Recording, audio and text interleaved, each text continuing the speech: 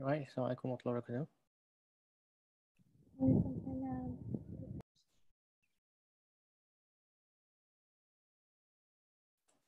Semua orang ada kan? Semua orang ada ni. Okay, we're just going to start with Ummul Kitab Al-Fatihah.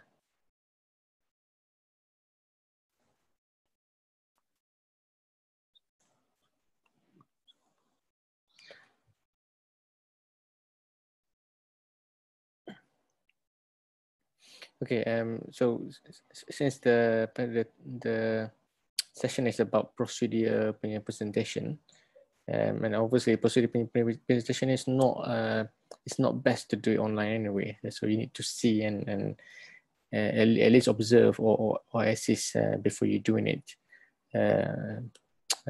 Obviously, you guys coming back tomorrow to the campus, and so hopefully you can get more in terms of observation of procedure in the hospitals once we clear up your quarantine and so on. But for the time being, procedure presentation is just going to be the way of doing things step by step and try to do it with, we call it aseptic technique. If you're doing lumbar puncture or you're doing any procedure, you need to do it as sterile and as aseptic as possible. So I requested Adila and try to do probably 3 procedure presentation today, and then we're just going to go through bit by bit. And if you guys got any question, then we can talk about it. It's not ideal, but this is the way that we are going to do it for the time being. Okay. Right, who's going to start then? Today we have 3, so we'll start with Shaira, and then Abi, and then myself. Okay. Right. I have to project myself.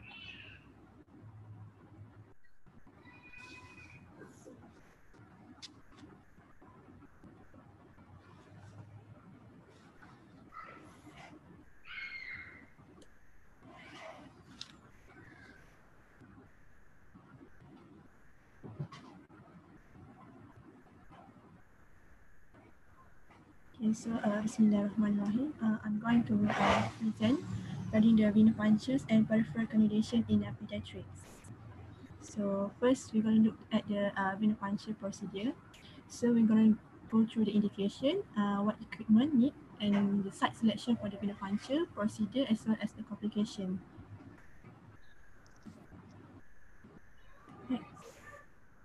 Okay, so basically the venipuncture is a procedure in which a droplet of blood from the patient veins to obtain a blood sample.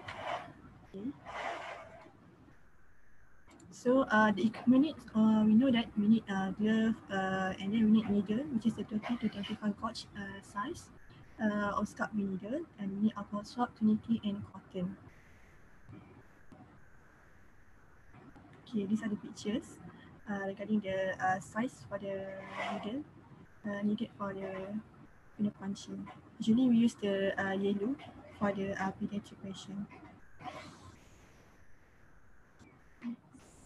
Okay, so the site selection for the pediatric. So usually the most common site will be the median cubital vein or median cephalic vein. Basic vein and dorsal hem veins also can be acceptable. However, in the newborn, the heel will be preferred using the sterile blood lancet. I think it is most for the newborn screening.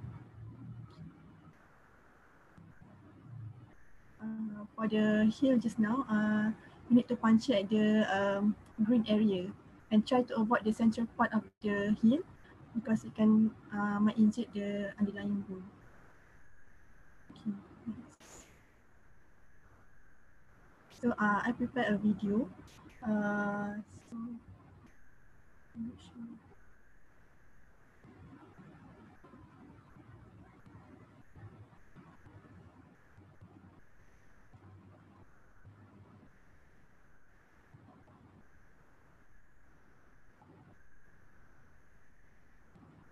So basically this video is a procedure or steps for the venipuncture in the pediatric. So first we need to do the circuit technique. Okay.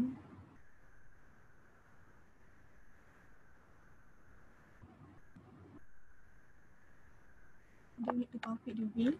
Select the site to be punctured. Make sure we need to hold the hands firmly in order to stabilize the vein.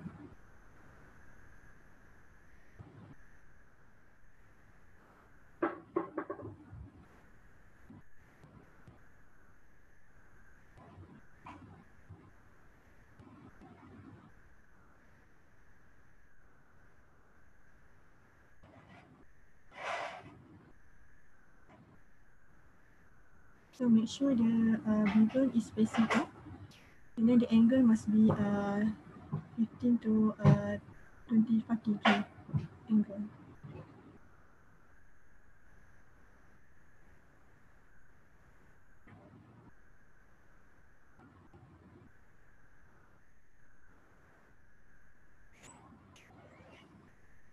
And then once we see the flash from the silicone collect the blood sample.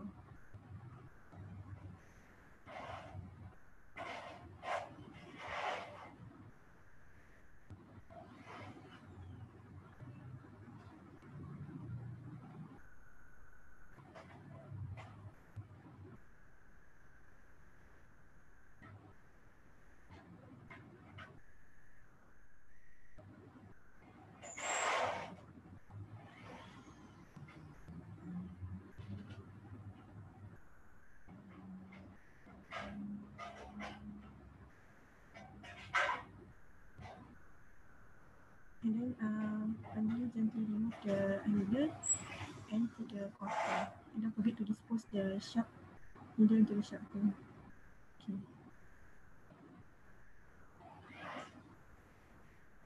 So that's for the venipuncture. So this one is venipuncture at the side of the intercubital fossa, which is at the median vein, median cubital vein.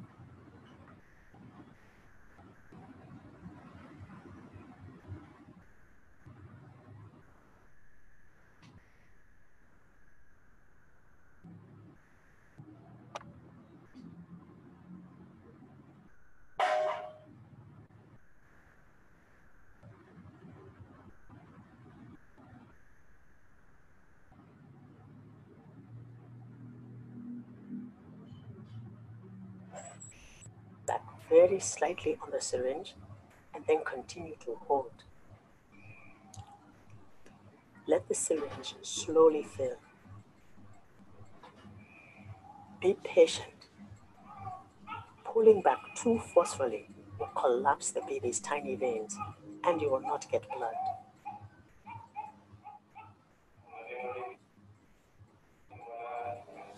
Draw up the amount of blood you need. Release the tourniquet. Remove the needle and cover the site with a cotton ball.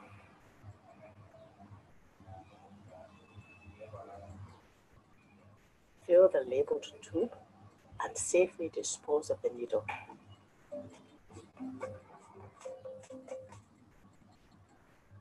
The third way uses a sterile butterfly device.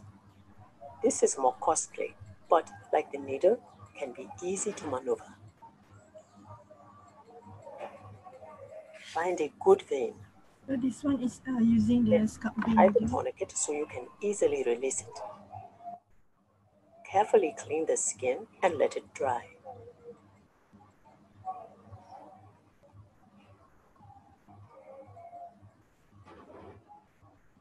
Hold the skin firmly and insert the needle.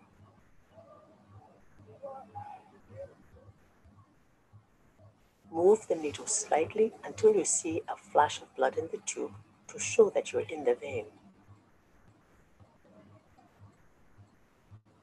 Uncap the end of the device to draw the blood into the tubing.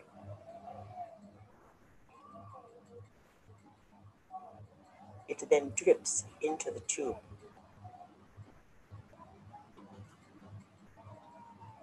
In this second example, a syringe is attached to the tubing. Pulling up slightly on the syringe draws the blood into the tubing. Be aware, if it fills too slowly, it can clot. Let it fill the syringe until you have the amount of blood you need.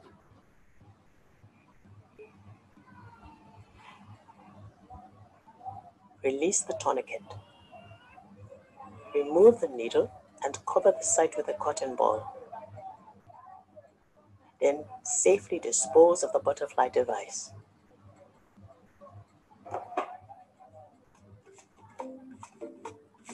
Remember, before you start, inform the caregiver, gather all your supplies, and wrap the baby snugly. Take a shallow approach with the needle. Be patient with the baby's tiny veins. A slight pull on a syringe brings the blood.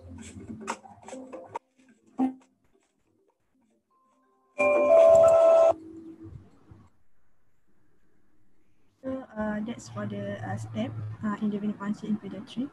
So now we move to the So it looks quite complicated because we're talking about babies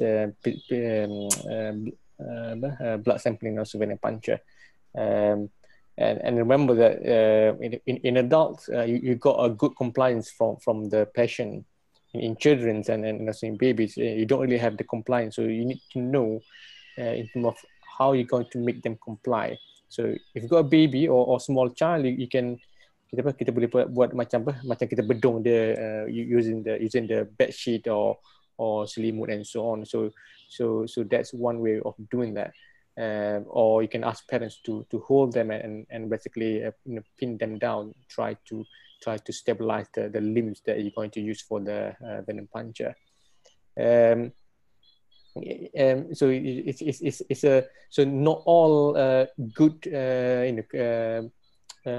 physician who can do venipuncture can do a venipuncture in children. So because it needs practice and also technique as well, and plus you need to make sure they quite compliant with the procedure, which is difficult in children. The one thing that I would like to mention earlier on was in babies when you use the heel, it's not really like a venipuncture, because when you say venipuncture, it's you are puncturing the vein. For the heel, it's like you call it heel step, means that you just it's like you're taking blood sugar. So you do the capillary sampling in a baby's heel, not really a sampling for venipuncture. Okay. Obviously, before you start, you always take informed consent from parents. You explain the procedures, what is the objective, and also the reason behind taking the blood samples, the procedure. Make sure that they understand, what was the steps and the requirement needed for the venipuncture, so that they understand. If you got like 5, 6, 7 years old who understand what you're talking about, then you can always explain to them as well. Okay.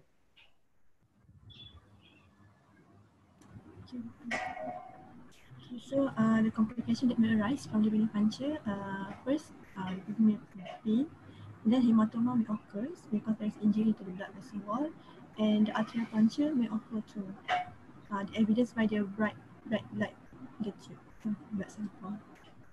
Okay, so next, so we go to the peripheral cannulation. So we're going to look at indication, equipment, site, procedure, as well as the complication. Okay, so basically, the peripheral cannulation, actually, the catheter is placed into a peripheral vein for basic access for the administration of the intravenous fluid, intravenous medication, intravenous blood or any blood product, or also the intravenous chemotherapy drugs patient. Oops. So this one is the catheter selection. So we're going to have a different color with different size of the couch. Okay. So this one is the basic part of the IV catheter. So make sure the needle tip will be facing up and the catheter tip the skin is about 15 to 25 degree angle. So the site of selection for the recommendation, you can choose the cephalic or vesicular vein and also dorsal hair venous network. However, in infants, dorsal hair and dorsal foot veins are usually easier to access compared to the cephalic or vesicular vein. Okay, this one is the picture for the cephalic vein and dorsal venous hand.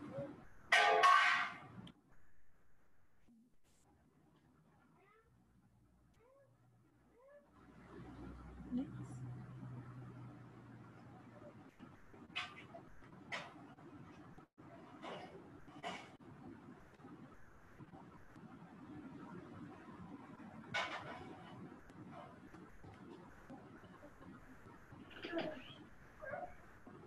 Next slide. That was slow hang.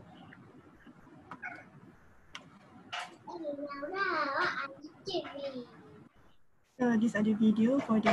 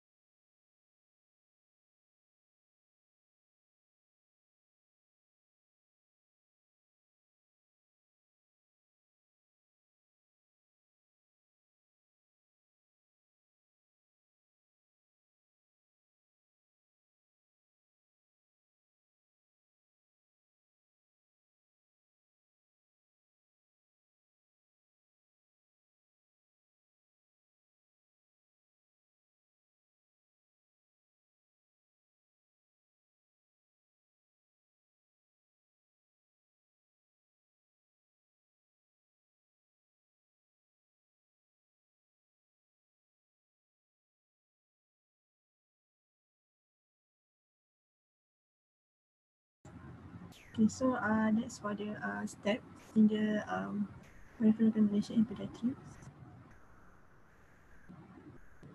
So,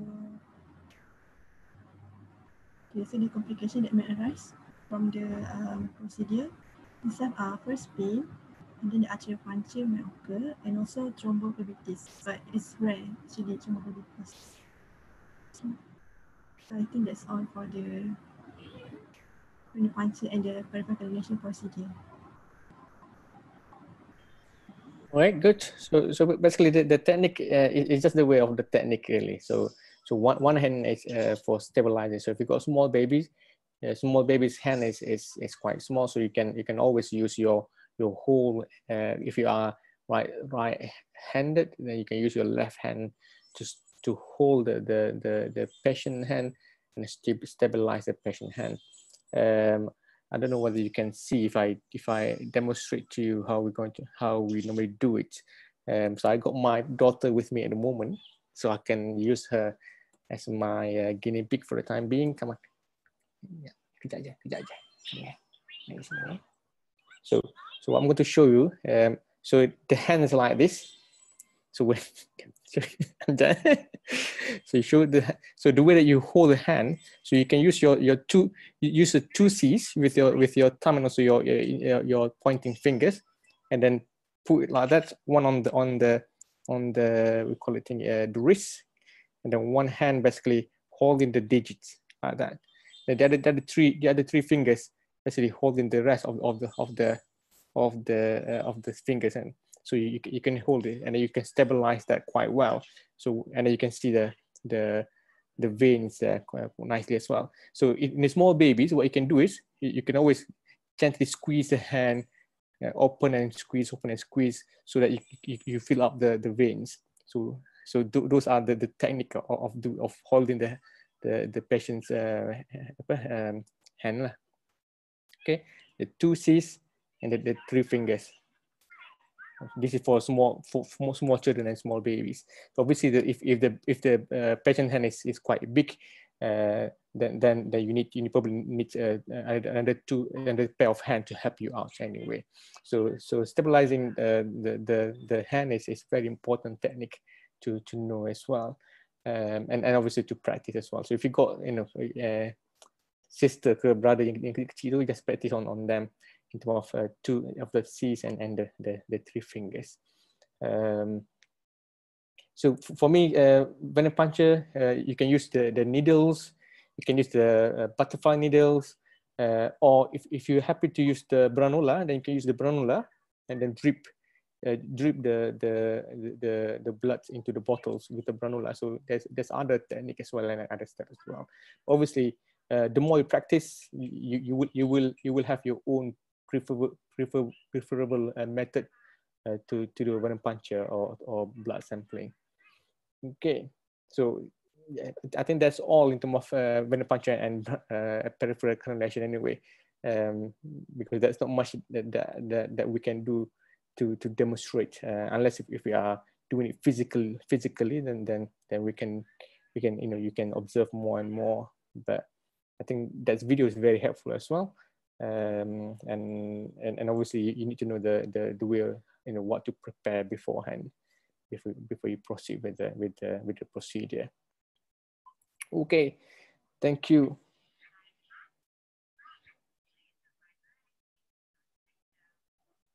Okay, so we can share a hand. Finish. Right. So next will be Abe kan? I will explain about the blood culture and sensitivity. Okay. Baik. Thank you.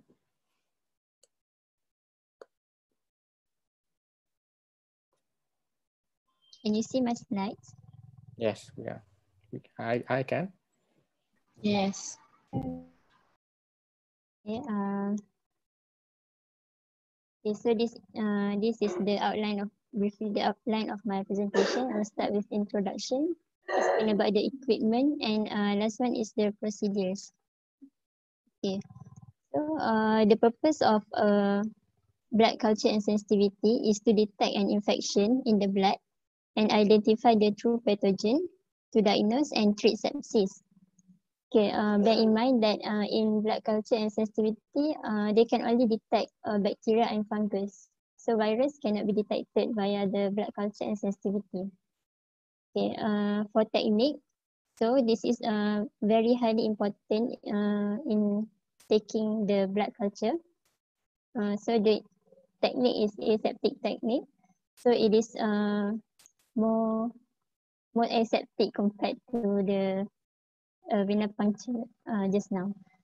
Okay, for indication, so for indication is it is indicated for patient who has any sign and symptom of sepsis.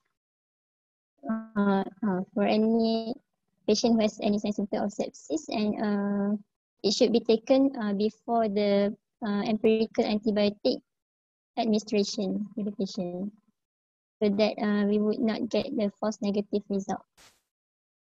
Okay. So let us revise what is sepsis. So sepsis is defined as life-threatening organ dysfunction caused by dysregulated host immune response towards an infection. So any child who is suspected of proven infection that has any of these two clinical signs should be treated as sepsis, and sepsis workup should be done for the patient. So among the four signs are temperature, hypothermia less than 36, hypothermia more than 38.5, tachycardia or tachypnea, altered mental status, and reduced in peripheral perfusion and prolonged capillary refill time. So any patient who has any of these two clinical signs should be treated as sepsis, and blood culture and sensitivity should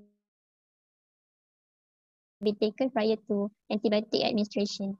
Okay, so that is for an older child sepsis just now. So for neonatal sepsis is the sign and symptom is a little bit different. So they have temperature instability, which is hypo and hypothermia. Skin manifestation is they might have poor perfusion, mottling, pallor, jaundice, erythema, or petechiae. Then for the behavioral changes, so this one could be detected by the parents or the caretaker, such as the child suddenly become lethargic, irritable, or change in tone. And then for the feeding problem, they might have poor feeding, vomiting, diarrhea, or abdominal distension.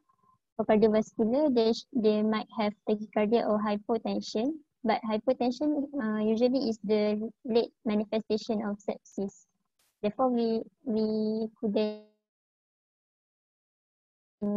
we should detect it early by the signs just now, like tachycardia, tachypnea. Okay, for respiratory, they might have tachypnea, cyanosis, or respiratory distress, and for metabolic, the neonate might have hypo or hyperglycemia, and they might have metabolic acidosis. So these are the signs and symptoms of neonatal sepsis. Okay. So before starting any procedures, first you should, as Dr. Azamin has explained just now, we must introduce ourselves. Then we must confirm the patient's identification. So it's very important. Then the third one is briefly explain about the procedure, how it is done, and its complication, such as hematoma, pain and hematoma. And then for the last one, gain informed consent.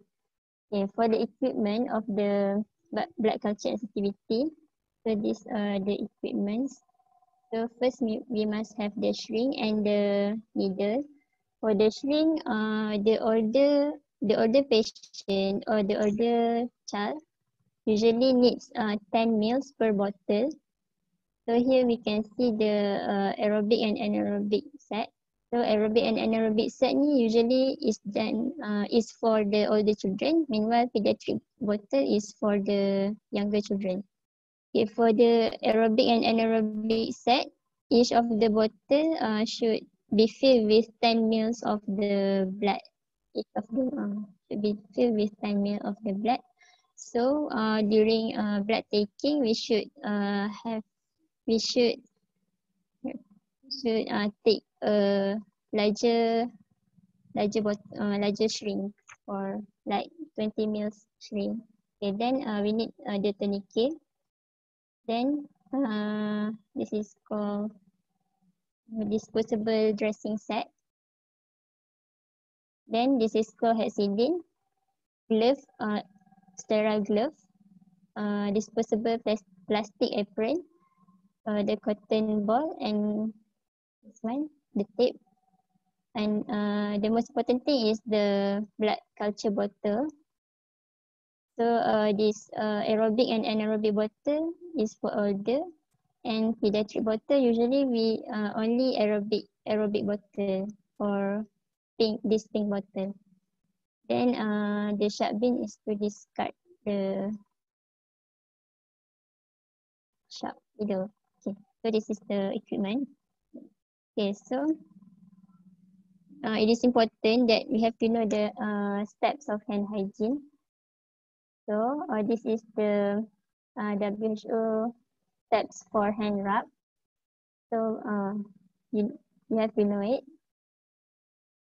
Then washing hands also about 11 has 11 steps, and you have to know it detailed to prevent any skin infection infecting the blood skin flora. I mean.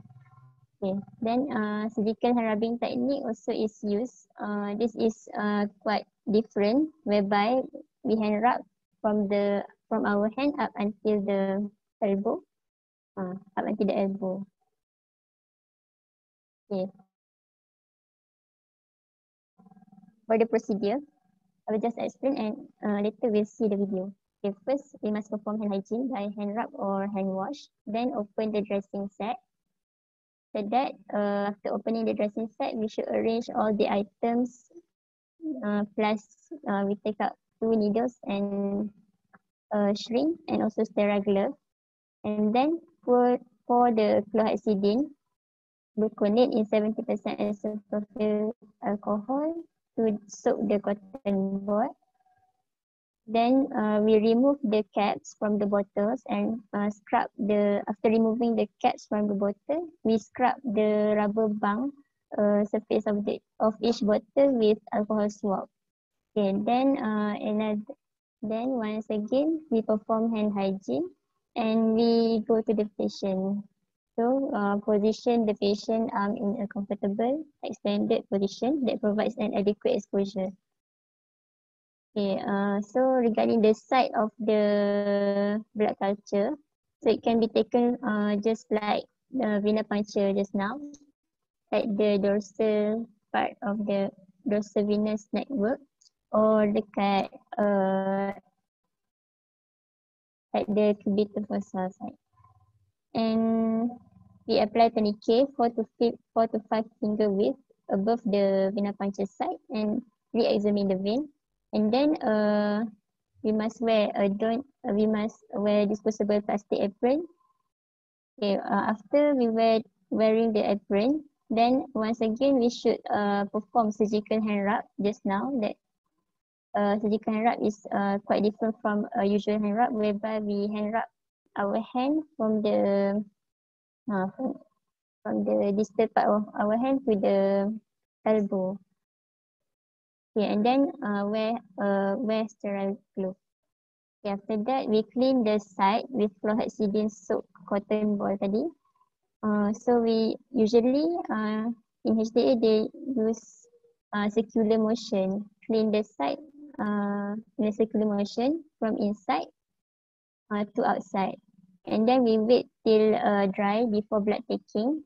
And then we put a clean sterile drape, which is provided in the dressing set, disposable dressing set. And then after that, we draw blood. So regarding the volume of the blood that we should draw, so for a younger patient, usually 1 to 3 ml. And the bottle that we use is the pink bottle, which the pink bottle. And for older children, usually 8 to 10 mils for each bottle, aerobic and anaerobic bottle. And then after drawing blood, release the tourniquet and remove needle. Change to another needle before filling the blood into the bottle and to minimize contamination from the from skin. And then apply pressure to the site with a clean gauze. Discard the used needle into the sharp bin, and last but not least is thanks the patient. Okay, so this is table regarding the total volume that should we draw from the patient. Okay, before after the last step is to check the label forms for accuracy and do not cover the barcode on the bottles with patient's label. And lastly, place the hazard bag and send to the lab with the request form. Okay, so this is the video.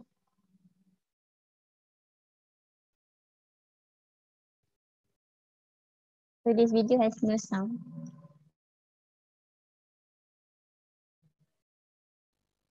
So you can see here the equipment. This is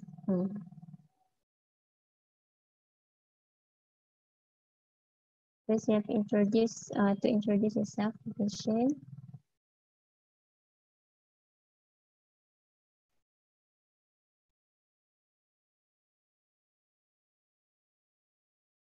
Check the ID of the patient and perform hand hygiene before you take out the equipments like sterile dressing set. This is the sterile dressing set.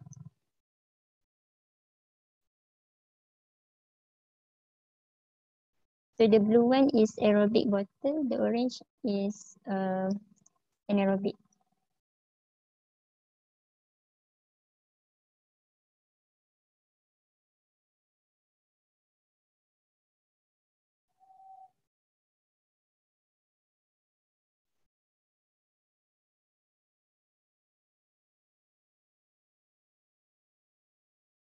Next, pour the chlorhexidine solution to soak the gauze.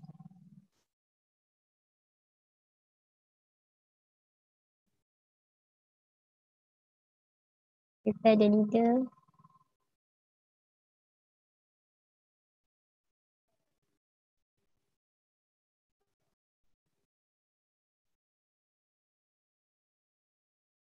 And sterile glove.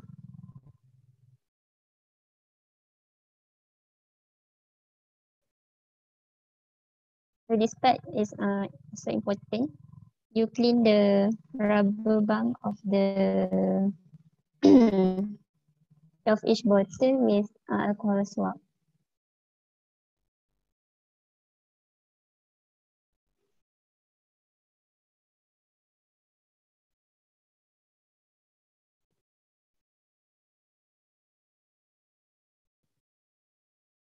And you can inspect the vein that you want to culture.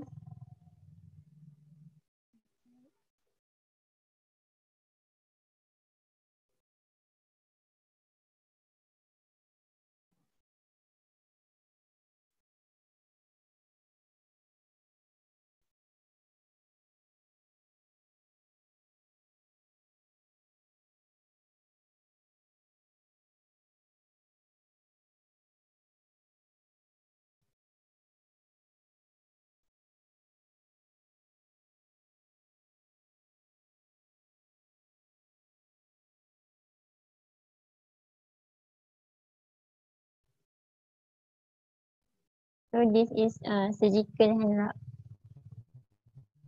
You can see that the doctor did the hand wrap up until the elbow.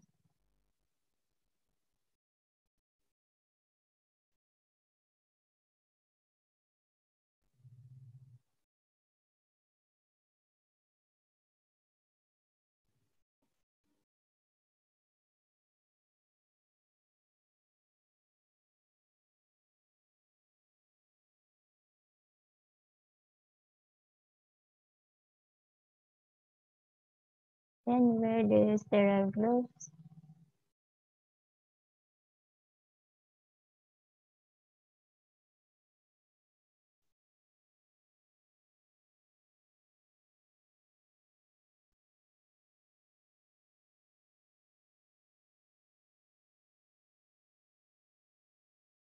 And that you clean and drape the site that you want to puncture.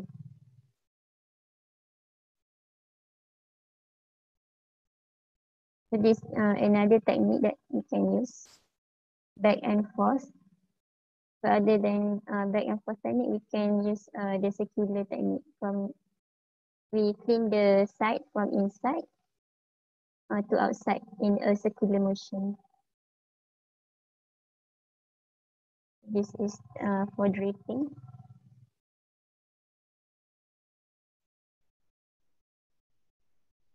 Okay.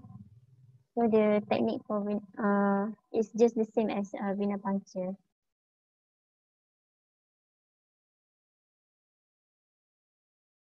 So not necessarily we use this butterfly needle.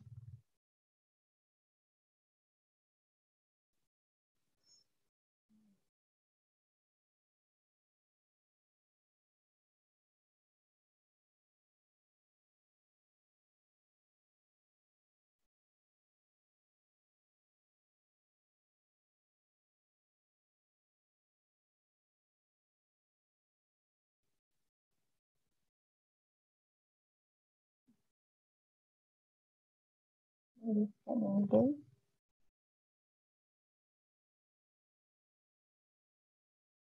Check the label and forms for accuracy.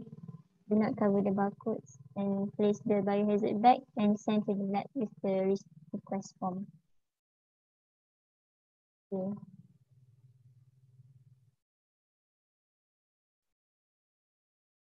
Then done. For the complication of blood culture and sensitivity, just the same as the venipuncture. So patient can experience pain and hematoma at the site. That's all. Thank you. Okay, thank you very much. Basically, taking blood culture between adult and pediatric is no, there's no major difference. There's no major difference apart from the bottle culture. So normally in adult you use the anaerobic and also anaerobic and also aerobic blood culture bottles. For pediatric, we only have one, but you can always use the anaerobic and also aerobic blood culture bottles if you got a big child, like probably 6-7 years old, who you think that quite big, quite chubby, and it's very easy to get bloods from them. You can use the two bottles culture. For the pediatric culture, normally you expect if you think that you cannot get more than 5 mils of bloods, then they use the pitch blood culture bottles. But if you think that you can get more than 5 mils, then you can use the two blood culture bottles. So it's not, you can use both depending on how much sample that you can get.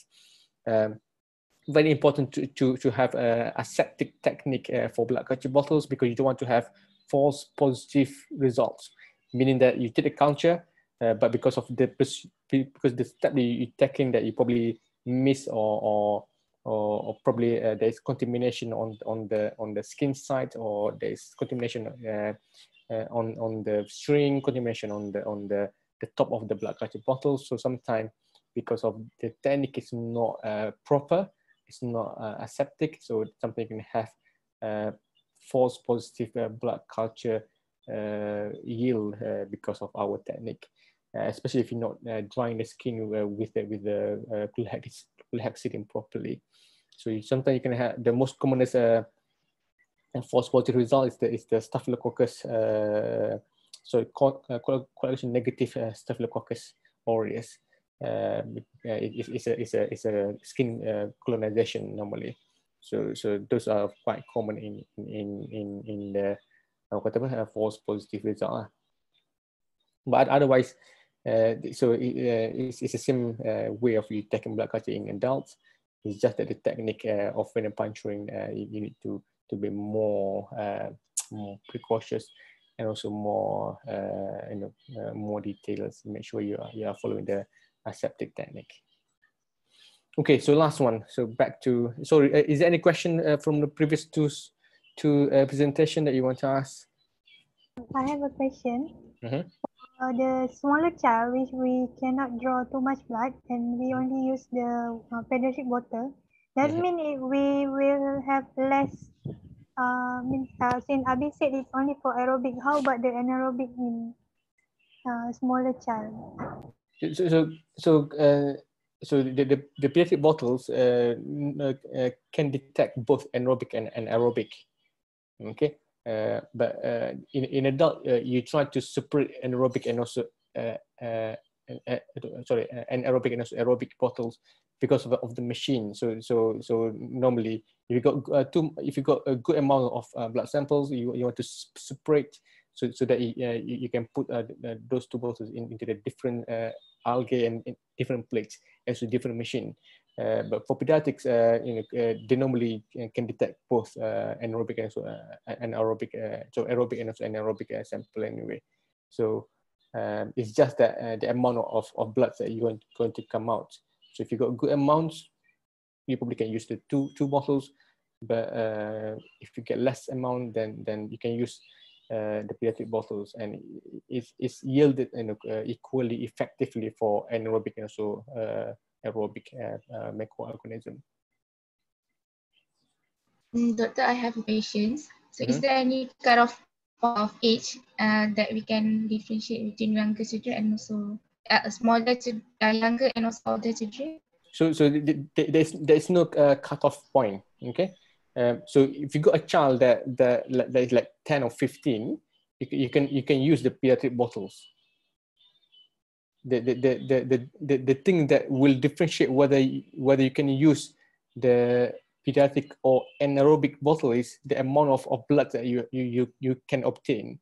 So if you let's say if you got like 5 years old, and then when you take a blood sample and you can manage to take about 15 or 20 mils, and so that's a good amount of blood sample. So you can put to the two bottles, to the anaerobic and also aerobic bottles. But if you only get 2 mils from 15 years old, then you can use the pediatric bottles. So it's about the amount of blood tests, amount of blood sample that you can obtain. But obviously, because we tend to be very stingy with our sampling. So macam kena kut sikit kan. So normally even though you are 10 ke 11 ke, normally we just take about 2 mils or 3 mils, or sometimes up to 5 mils to put into the one piece bottle. But if you can obtain more than 5 mils, more than 10 mils, then you can always use the aerobic and also anaerobic blood bottles culture for that. Tapi cuma kadang-kadang tu kita ambil sikit je because it's pediatric, so we just take small sample. So those are the macam orang kata the routine that we use. So we take, because it's ped sample, peds children, peds patient, we just take a small sample up to 5 mils, and usually in our peds ward we don't really store the aerobic and also anaerobic bottle, so we just store the peds bottle kan. So you rarely see the two bottles, the aerobic and also anaerobic bottles in our peds ward. So that's why we tend to send one peds culture bottle here. So normally we take 5 mils kalau dia big child. Kalau dia small child, we take 1 to 2 mils. But if you go to ED, if you got 2 bottles, then you can use the 2 bottles. If you got 1 bottle, then you just use water. Use 1 bottle, just equally effective anyway to yield positive blood culture anyway. Cuma tu lah, it's peds patient, peds ward. So normally we just stock peds blood culture bottle. We don't really stock the anaerobic or aerobic blood culture. Okay, in a situation that you run out a blood culture bottle for peds, and so you can use the anaerobic and also aerobic blood culture bottle. So it still can be used as long as you got good amount of blood sample lah. Janganlah ambil 1-2 untuk 1 to 2 mils for the aerobic and anaerobic culture. So that's not enough lah. So you need to get more. Okay. Right, last one. Abe, bukan. Nadia agak adil lah. Nadia. Okay.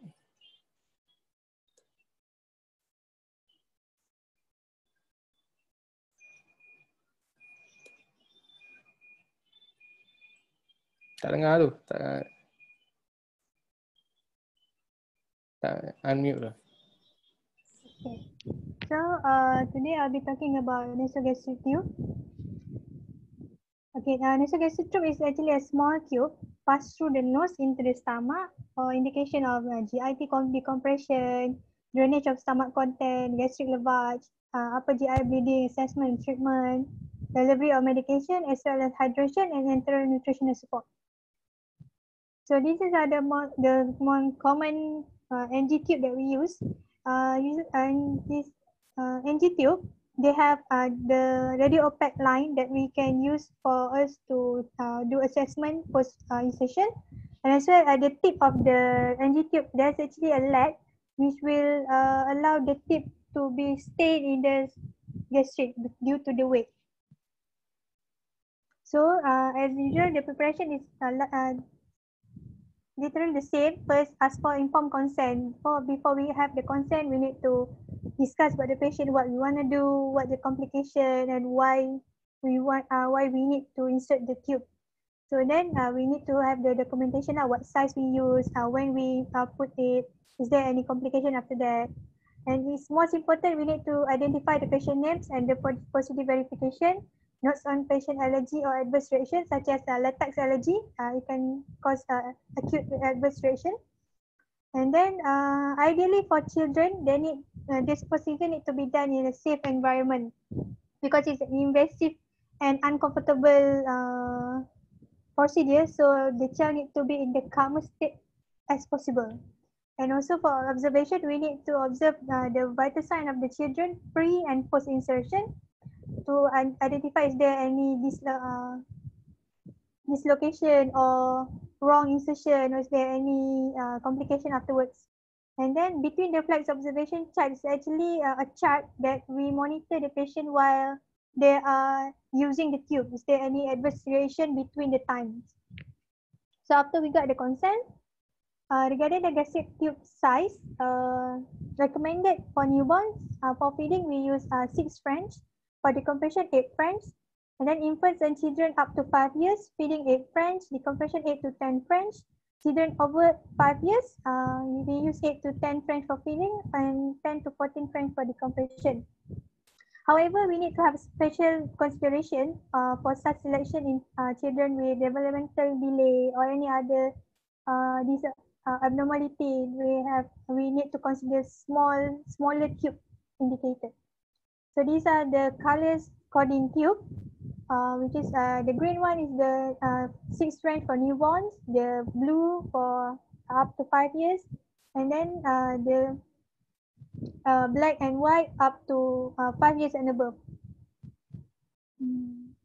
Okay, so when to start? Before we start inserting, we need to put the child in the most comfortable position and most approachable position. Hold the infant or child during the insertion because they may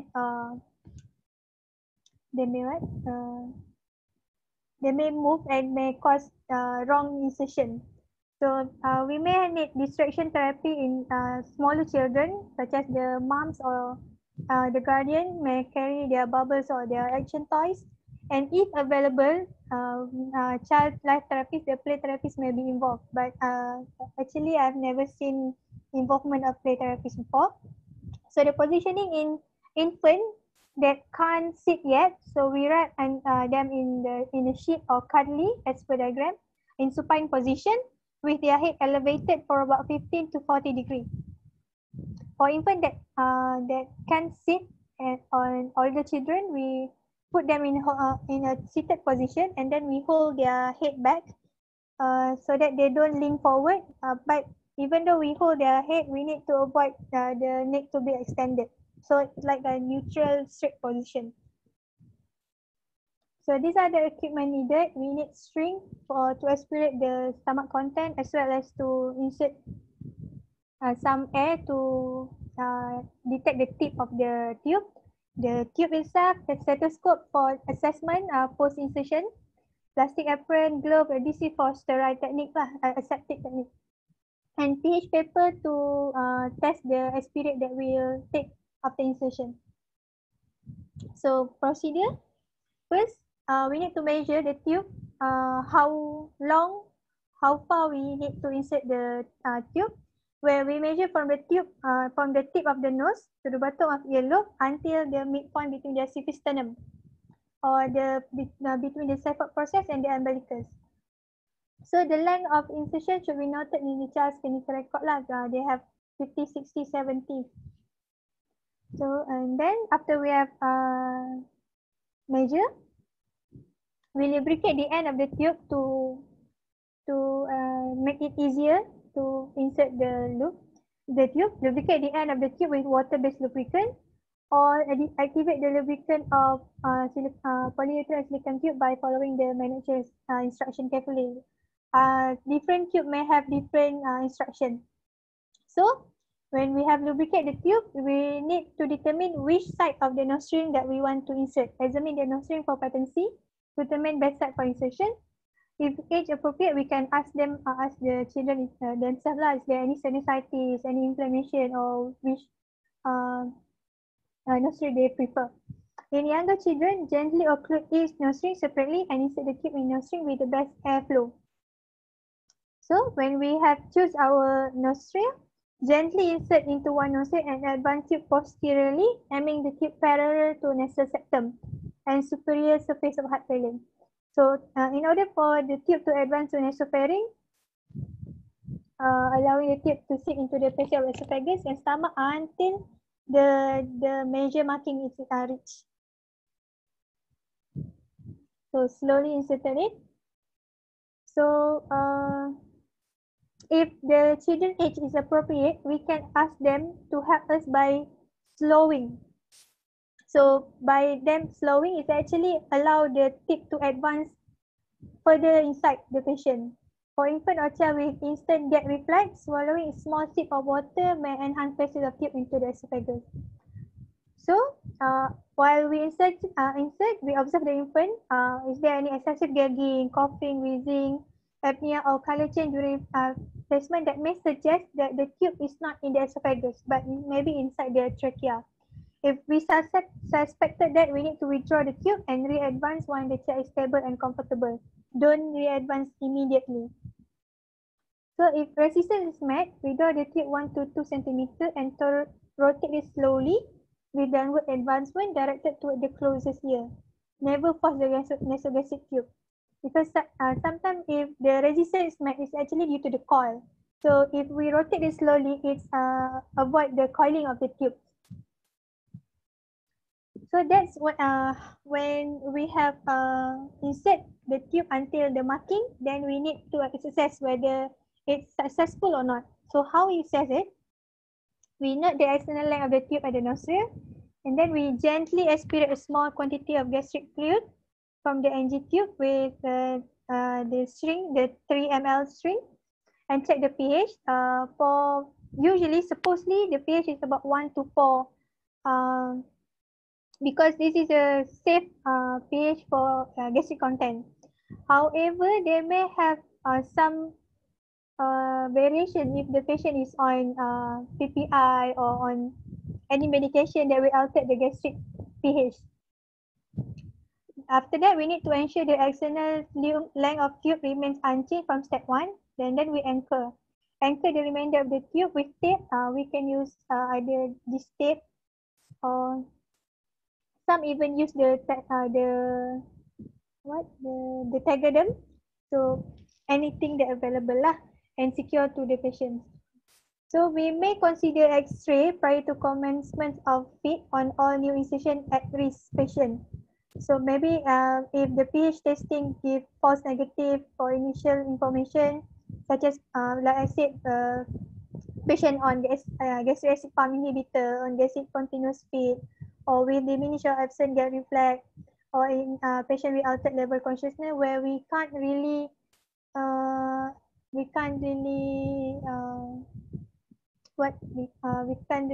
take decision clinically. So we need to consider doing a chest X-ray.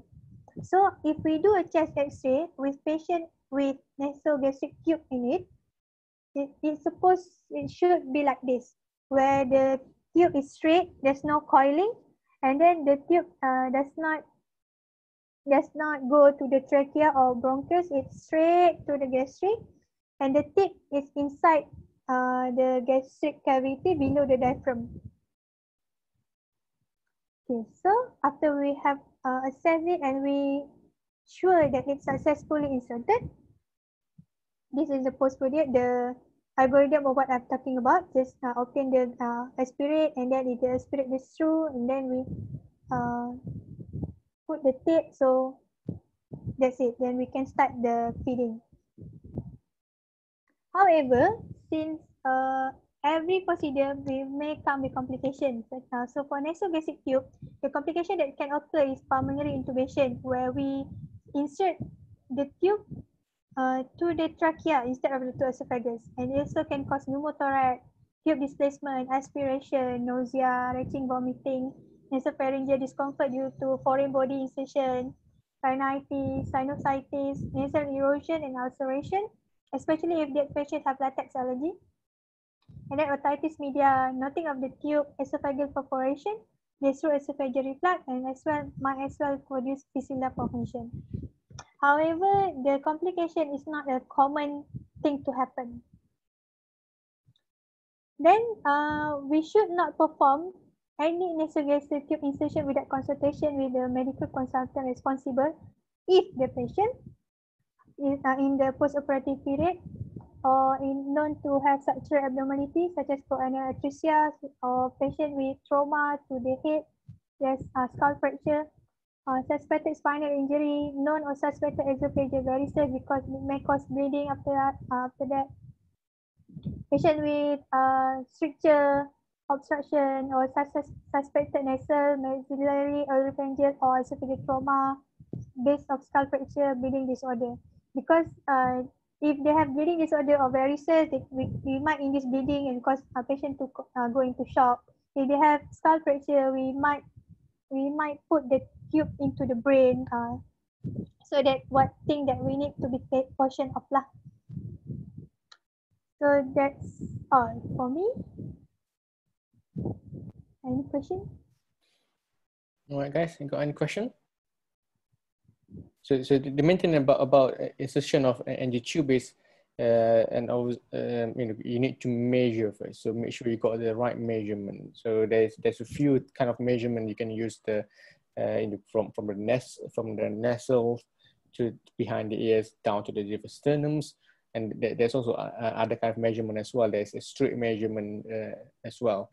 So there's a few measurement, but which one do you use? It doesn't make any difference because the length is not different. It's no significant difference with the length anyway. When you look at the X-rays, so before that, if you can get aspirates from the gastric for the gastric content, that's good because you can test for the pH. But sometimes if the patient on PPI already, or if the patient been on the gastrointestinal feeding, so sometimes you don't really get the acidic pH. So in that case, you probably need to get the X-ray to confirm the tip of the NG tube or rice tube, and making sure when you look at the X-rays, the rice tubes is straight down, and ensure it passes the diaphragm, because if it looks straight and does not pass the diaphragm, it's probably not low enough. Then in that case, you need to push it further down to make sure it's going into the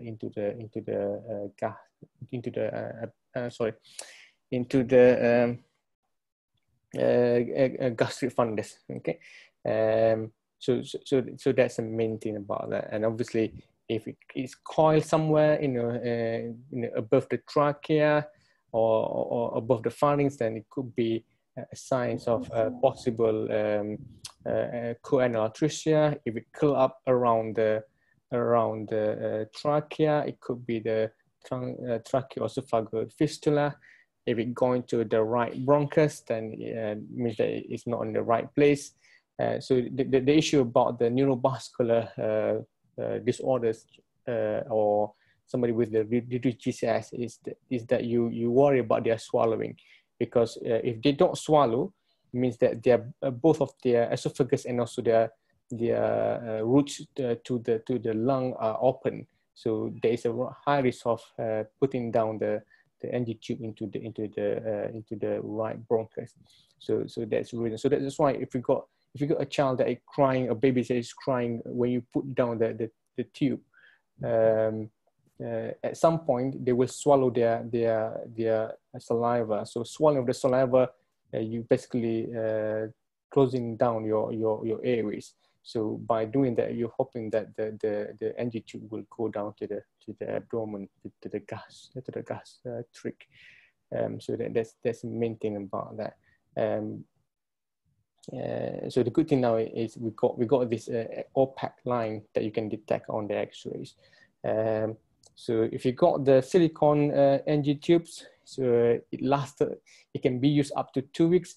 So once it's up to 2 weeks, then you need to change the tube, because it can also colonize the fungal infection and also the bacterial infection as well. So that's why you need to remove the silicone tube every 2 weekly. If you got the silk NG tube, then it can last longer than 1 month.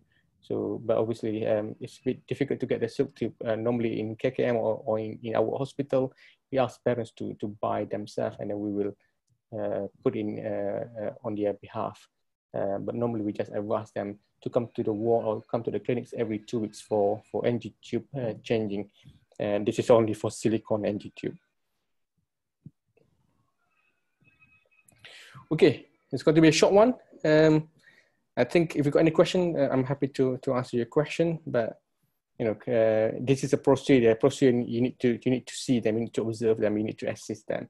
What we're doing now is just a theory. It's good that we have videos for the insertion of for the venipuncture, for the blood culture, and also for the NG tube insertion. But it's still a theory part here. You still need to know in terms of the environment when you're doing these things. It's intense sometimes because sometimes parents don't really have the heart to let you do it on their child. But at least if it needs to be done, it needs to be done. So the parents need to be on board with us when we're doing this kind of procedure. So what we're doing is just a theory. So the best thing to do is basically, once you are in the hospital, you're going to see venipuncture going to be done or NG tube going to be done. Just be present so that you know what is the environment, what is the preparation need to be taken before this procedure take place. Okay, any question? Doctor, I have one more question. Yep. Can the pediatric bottle in adults, such as in patients with collapsed vessel or difficult vein, that we can't withdraw so much blood? Well, I suppose you can use a pediatric bottle, but you always tell the lab that the reason why you're sending PITS bottle in adult. You just explain that, so that they will be very careful in terms of when they're going to put the sample into the algae, into the plates, and then you as a clinician, you need to interpret this result with caution, because sometimes they're probably not going to yield a proper aerobic sampling very well. So there's a pro and cons, but obviously if you if you don't really have good samples, then I would say you can send, but you just need to tell the lab that you're doing this for a reason, because the patient is very unwell, severely unwell. You're not be able to withdraw much blood sample from them, so that's why you send this amount of bottle. But I think the lab normally, if you don't get good samples, I think if you, I don't know, I can't remember whether you can send anaerobic or aerobic, because probably anaerobic is probably more important for you to send rather than aerobic. I can't remember which one is which, because I've not done adult for, I don't know, 10 years, 12 years. I don't really know, whether whether I'm the right person to ask this question. But yes, I think you can, but you need to tell the lab why. They normally tell you that why you send pitch bottle, why don't just you send the anaerobic bottle. So one of them, I think one of them is much more better than, I think it's anaerobic. So if you don't really have a good sample, then I think you can send anaerobic bottles rather than aerobic bottles. I think you need to get back to Dr. Hidayah. I think the microbiologist, she probably tell you the right answer, because it never happened to me, so I don't know whether it's the right answer or not. Okay. Right, the rest of you, any other question? Haziq tadi senyap sebab bukan dia punya presentation so dia senyap, relax je, makan rendang Okay, no question, I presume. So Haziq, you got no question? Zurain, no question. Rahil, nope. Syairah, no further question. Abe, no question. Okay, semua geleng kepala. Syazwani, no. Idlan, no. It's a Sunday, so thank you very much for attending the session. So I think we will have a few more sessions. I would say, yeah, all the best. I'll see you around. Even though I'm not going to see you physically after this, but yes, all the best. Right, thank you. So we're going to tangguh majlis dengan tasbih for us semua.